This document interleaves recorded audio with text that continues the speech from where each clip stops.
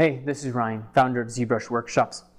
I want to talk to you a little bit about something we talk about in our facial écorché sculpting workshop.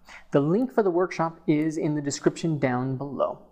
But what I want to share with you today is the masseter muscle. The masseter muscle for beginners is always a little bit of a mystery. You have to keep in mind that the masseter muscle is going from the angle of the jaw all the way to the cheek. So it's this diagonal line heading that way. And one of the things that beginners miss is that the zygomatic bone becomes a plane change. So if you're looking at the face from below, like this, the zygomatic bone basically cuts across like here, and then that's a transition plane for the face, and then it will start to cut backwards. So it cuts backwards in towards the ear. You can see this on actors like Keira Knightley, really strong jaw.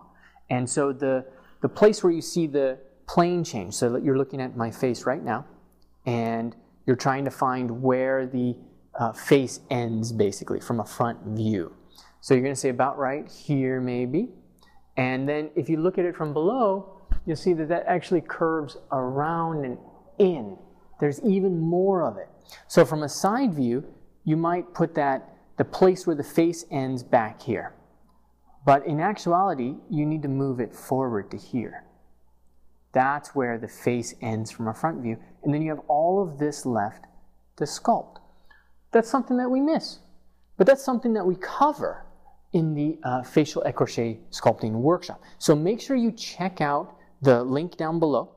And let me know in the comments down below what you think, if you've experienced similar problems with the masseter muscle or the side of the face, or if that information helps you. So good luck with your sculpting.